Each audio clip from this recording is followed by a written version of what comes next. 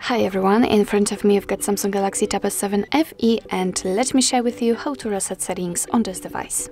So first of all, let's enter the settings, and here in this left section we have to go to the actually very bottom of the list to find General Management. Now let's tap on Reset in this right section.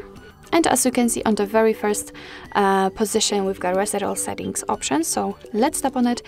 Here, your device is informing you that it will reset all settings except the security settings, the language settings, accounts, personal data, and settings for downloaded apps. So let's tap on Reset Settings if you're ready.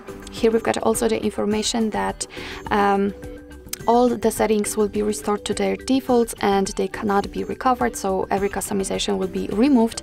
To apply the new settings, we have to restart the tablet. So simply tap on Reset, and as you can see, we've got the information that our device will be restarted, so we have to wait.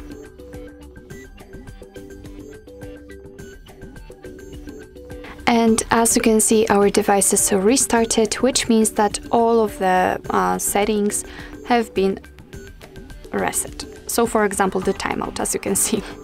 So actually this is it. This is how to reset settings in your Samsung Galaxy Tab S7 FE.